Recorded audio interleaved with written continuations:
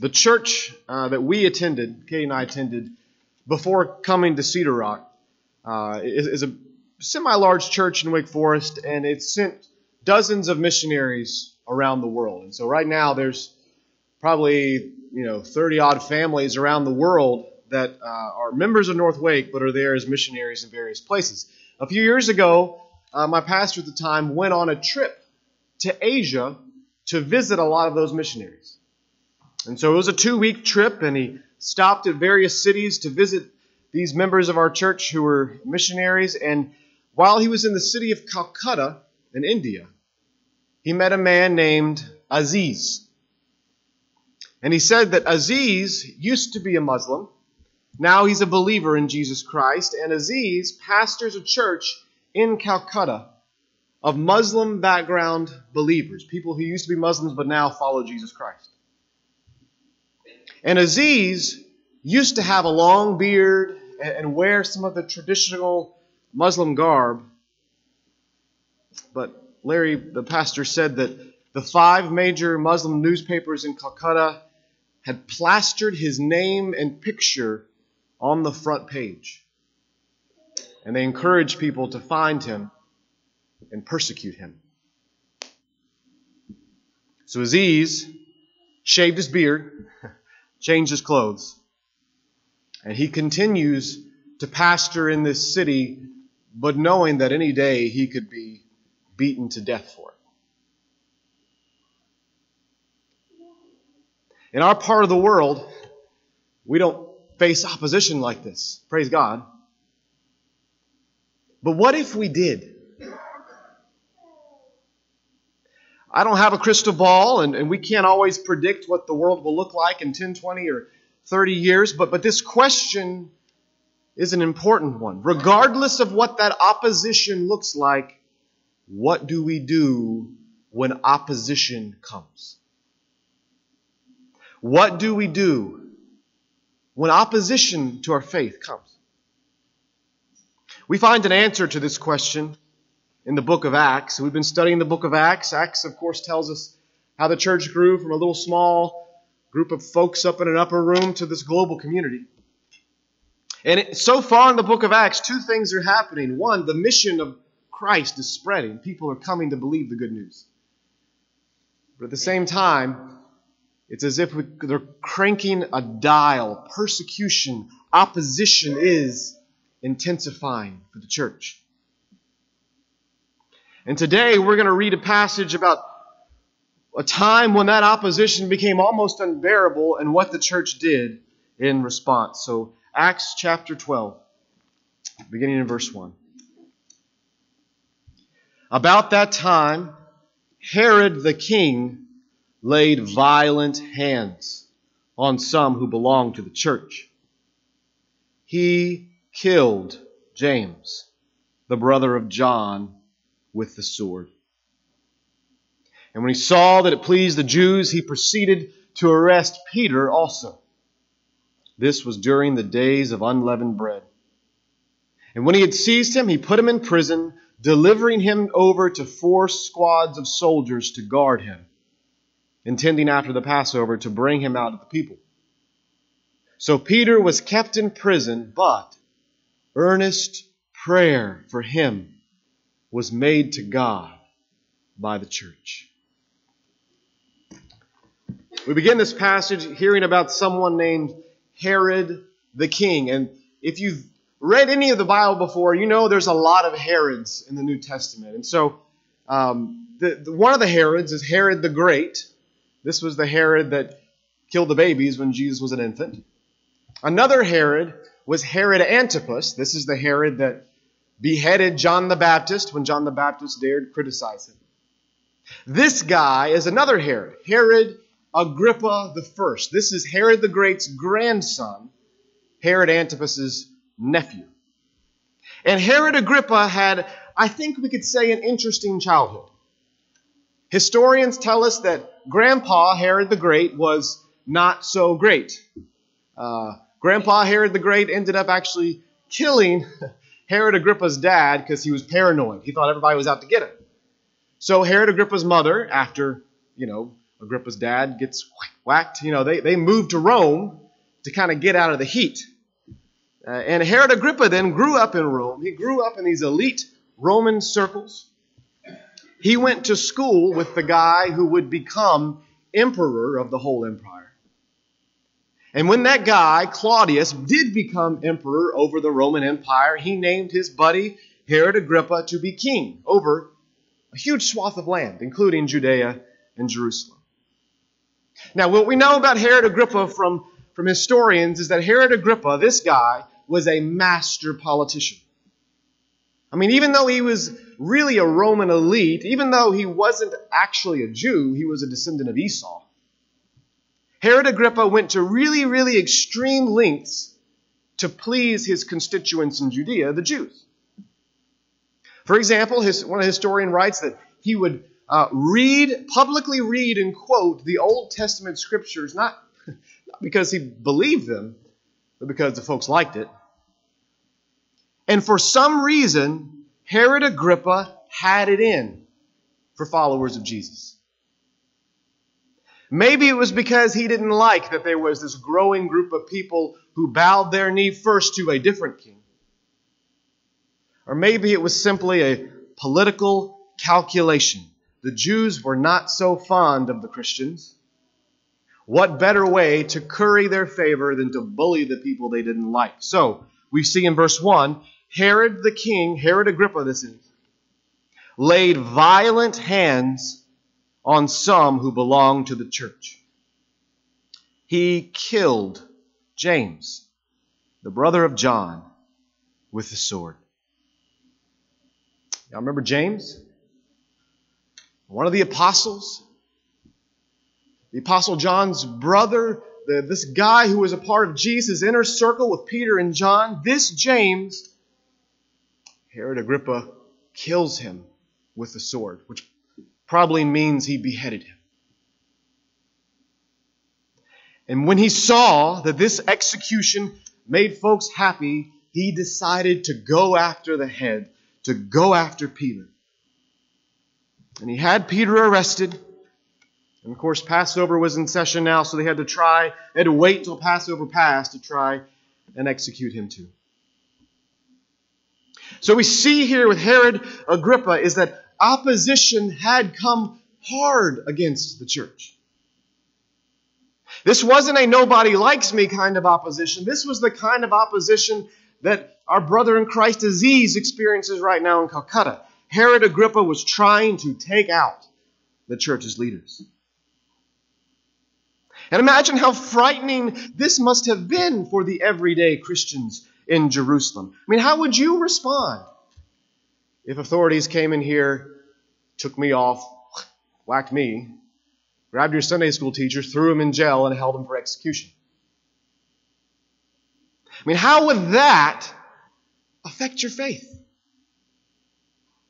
Maybe we'd be tempted to run and hide. Maybe we'd be tempted to give up our faith. Maybe we'd be tempted to, grab up arms and march against them. Look what the church did in verse 5. So Peter was kept in prison, but earnest prayer for him was made to God by the church.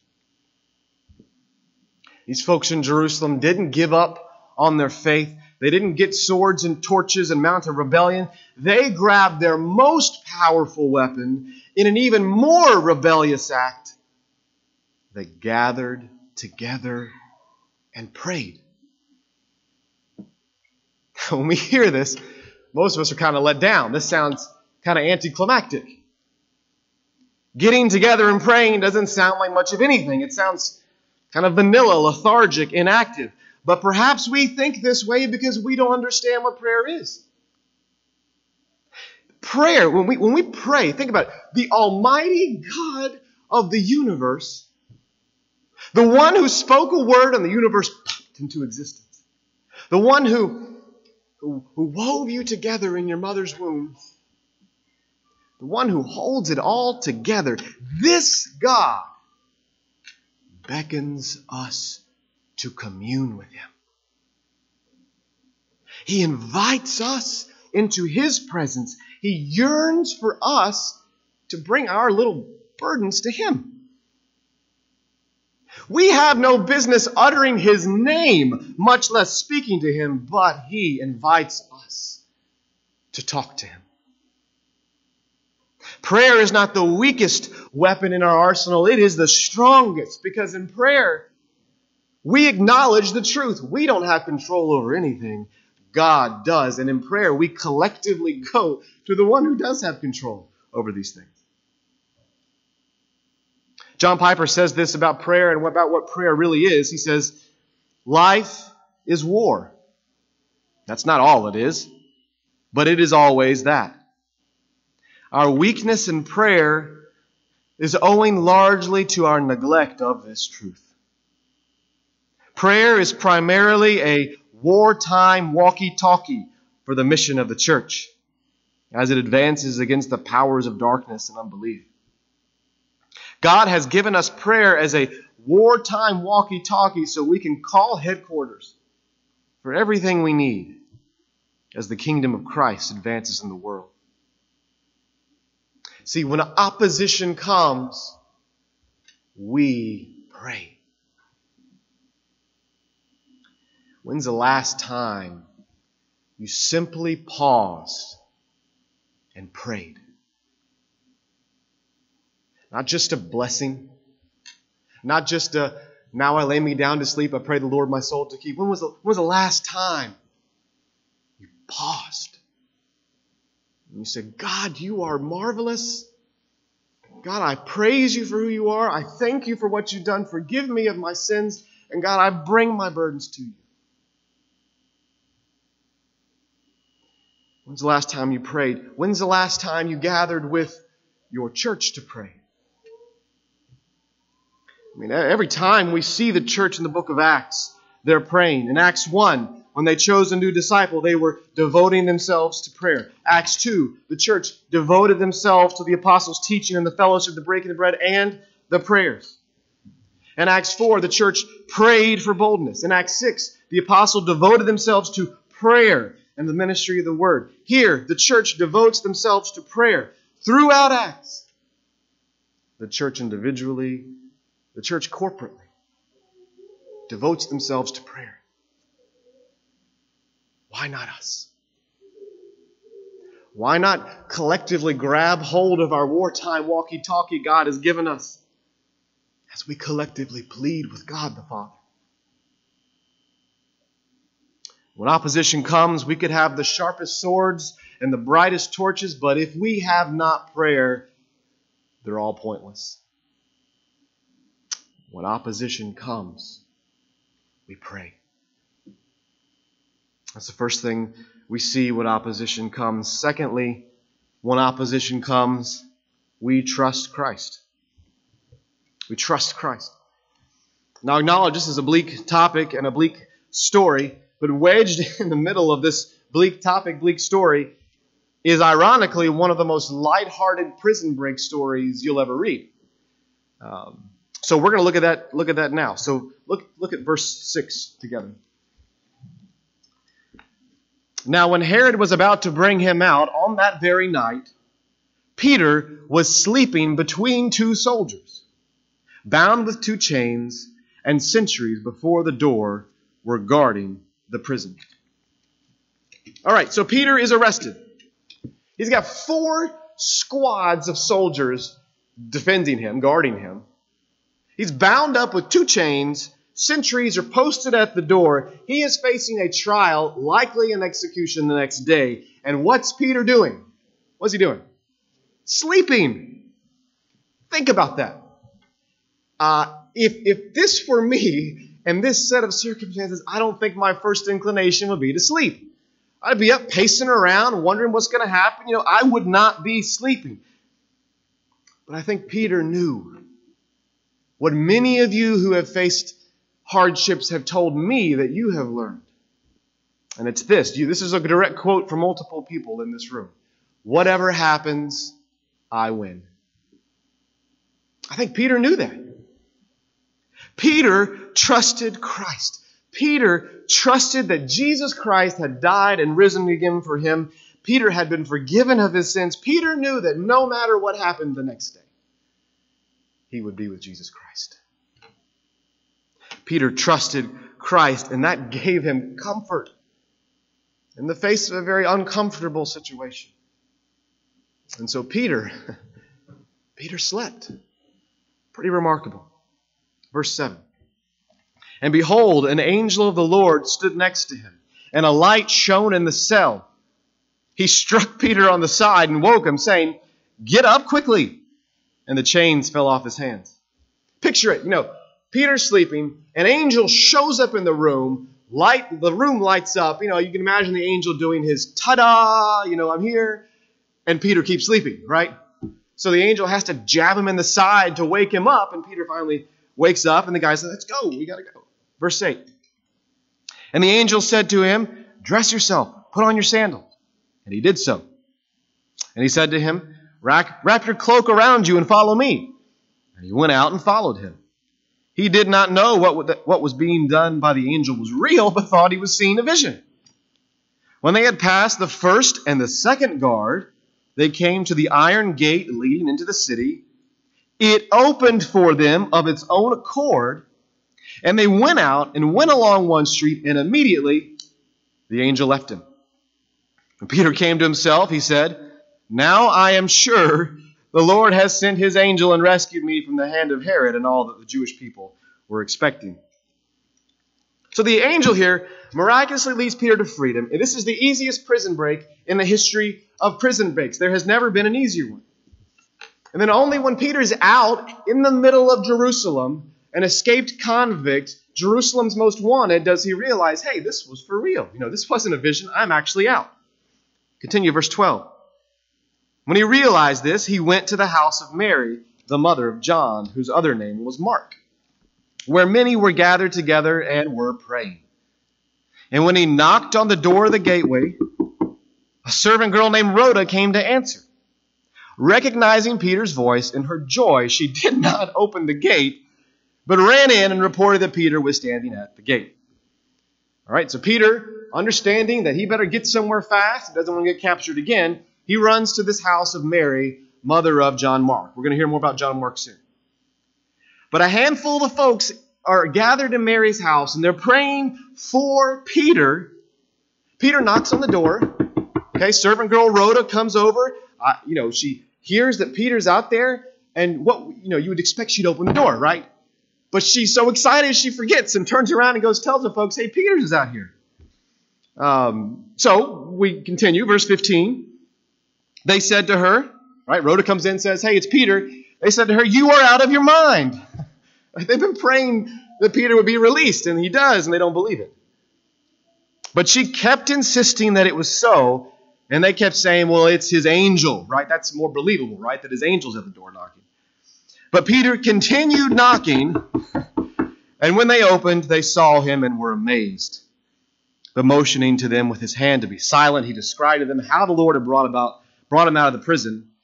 And he said, "Tell these things to James," obviously different James. One James is dead. This is James, brother of Jesus, and to the brothers. Then he departed and went to another place. All right, so it seems to me it was easier for Peter to get out of prison than it was to get into Mary's house. He was having difficulty there. But as humorous as all of this was, let me ask you something.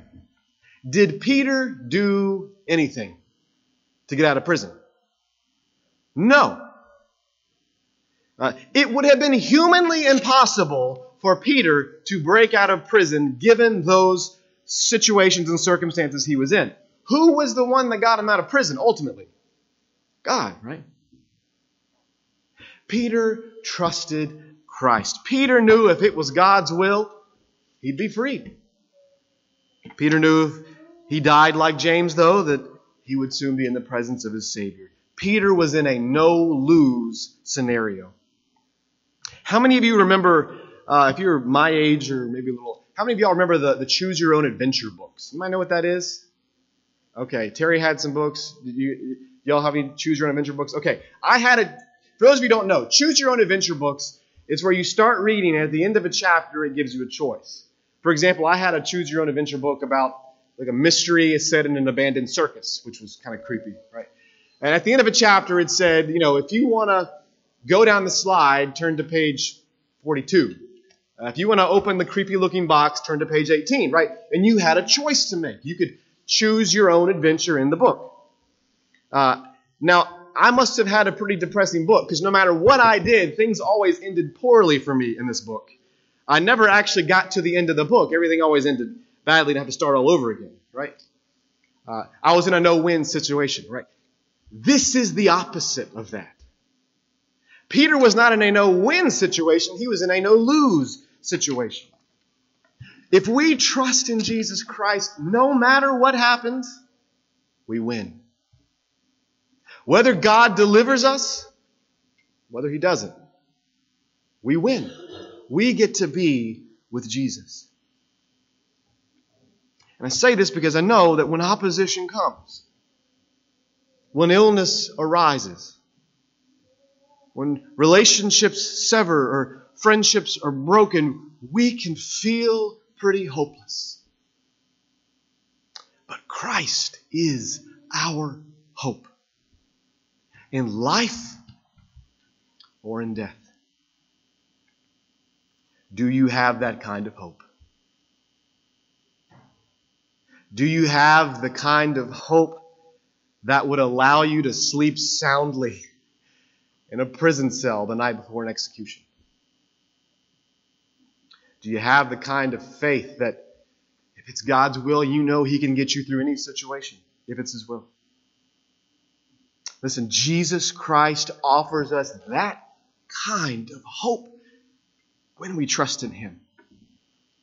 Which is why when opposition comes, we trust in Christ.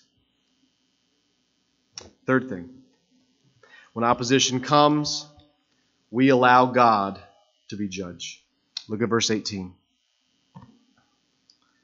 Now when day came, there was no little disturbance among the soldiers over what had become of Peter. And after Herod searched for him and did not find him, he examined the sentries and ordered that they should be put to death. Then he went down from Judea to Caesarea and spent time there. All right, so Herod was not happy that they couldn't find Peter. Peter had escaped. So Herod, in his anger, kills the soldiers instead. The ones who should have been guarding him, they're gone. And then Herod leaves and he goes north to Caesarea. Then verse 20, now when Herod was angry with the people of Tyre and Sidon, and they came to him with one accord, and having persuaded Blastus, which is a cool name, the king's chamberlain, they asked for peace because their country depended on the king's country for food. On an appointed day, Herod put on his royal robes, took his seat upon the throne, and delivered an oration to them. And the people were shouting, "The voice of God, and not of a man." Immediately, an angel of the Lord struck him down, because he did not give God the glory, and he was eaten by worms and breathed his last. But the word of God increased and multiplied. And Barnabas and Saul returned from Jerusalem when they had completed their service, bringing with them John, whose other name was Mark. All right, so we see here as Herod goes north and he does some political jostling with coastal cities of Tyre and Sidon. One day, he gets up to give a speech. It says, verse 21, he put on his royal robes. There's a historian named Josephus who recounts this same story. And listen to what Josephus said about Herod's royal robes. He says, Herod was clad in a garment woven completely of silver, so that its texture was indeed wondrous. He entered the theater at daybreak. There the silver, illumined by the touch of the first rays of the sun, was wondrously radiant, and by its glitter inspired fear and awe in those who gazed intently upon it. Sounds like Herod should be going to Broadway. I mean, this is a gaudy-looking silver thing he's wearing. And Herod, draped in this gaudy silver-looking thing, comes and delivers a beautiful speech. The crowd goes wild. They shower him with praise and flattery. They say, "The voice of a God and not of a man." And Herod soaks it all in. Doesn't bother to correct him. He says, yeah, maybe I am kind of like a God and not a man. For God, this is the final straw for Herod. It says, verse 23, an angel of the Lord struck him down because he did not give God the glory. And he was eaten by worms and breathed his last. It's kind of ironic. Just as an angel struck Peter and woke him up, this angel strikes Herod and brings him down. And again, Josephus corroborates this whole event. He says that while he was speaking, Herod felt a sharp pain in his side, and 5 days later was dead. And so we think perhaps maybe God orchestrated things so there was an intestinal parasite that killed Herod from the inside out. Herod opposed God. What happened to Herod? He was dead. But, verse 24, the word of God increased and multiplied. Now, if you think about this with Herod, think about how much anger the church must have felt towards Herod before all this happened. Right? If they'd done nothing wrong, Herod wanted them gone, wanted their leaders gone. If this were us, we would want to get back. But here, Luke reminds us, God is judge. God knows when wrong and injustice are committed. God sees every act of self-serving hypocrisy, and God will bring judgment at the proper time. Either in this life, as with Herod, or in the next. As God says in Deuteronomy 32:35, vengeance is mine. And when we understand this truth, that God is judge, God will deal with injustice, this frees us up from the desire to get back at somebody. Or from the bitterness that happens when we can't get back at somebody, because we know God is judge. Let me just bring this notion that God is judge to bear on a particular aspect of our lives. Some of you know this conversation about wrong and evil doing is not theoretical, because you or someone you love has been deeply hurt by someone else's sin.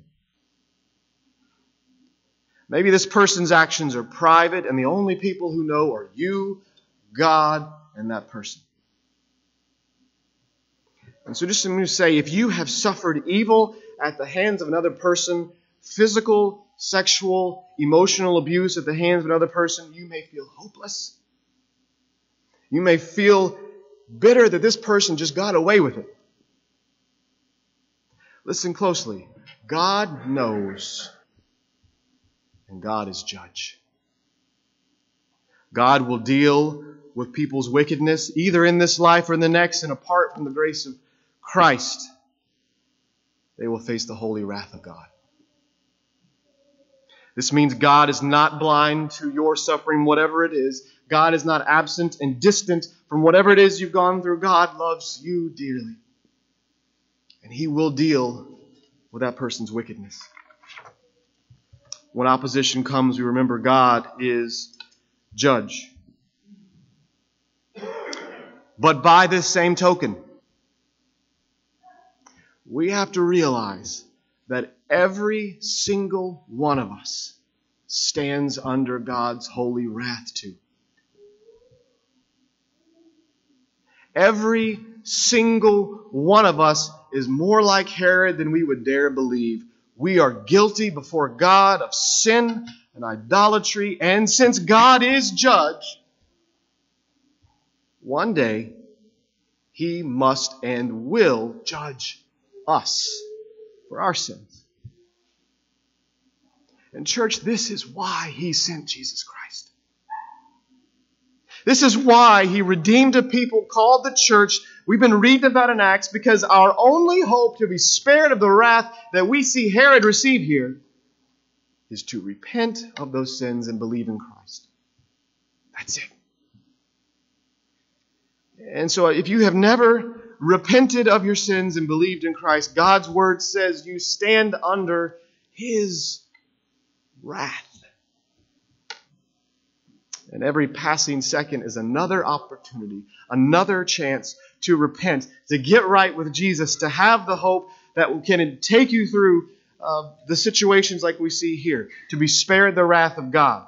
Because one day, as with Herod,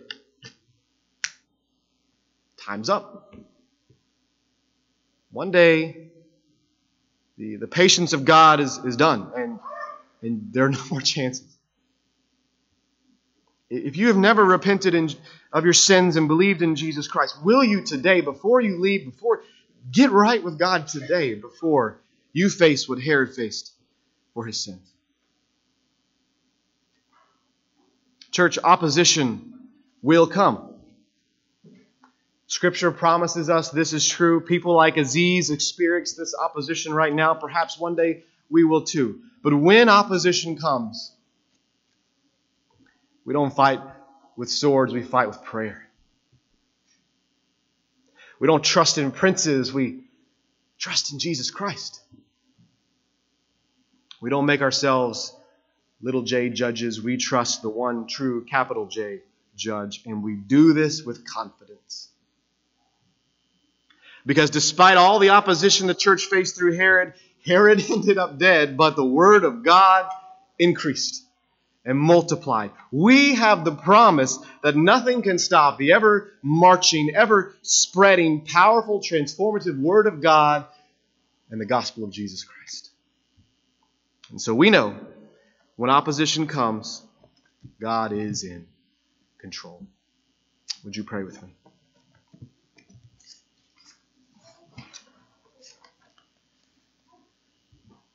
Father, most of us don't like to think about opposition. We don't want to think about what would happen should we face a life or death situation for our faith. God, but when those, help us to decide now that today we will plan to face that opposition with prayer, with trust in Christ, and resting in the fact that you, God, are judge. And God, I pray if there's anyone here who has never accepted Jesus Christ, never repented of their sins, never been spared the wrath of God, help them to see very clearly that a life without repentance, a life without trusting in Christ will lead to God's wrath and judgment and hell. But God, help them to see that you sent your Son for them. I pray that right now, wherever they are, they would say, God, I am a sinner. I turn from that sin, and I believe Jesus died for me. And help them to see that when they trust in Christ, that there is forgiveness of sins. There is hope for eternity, God.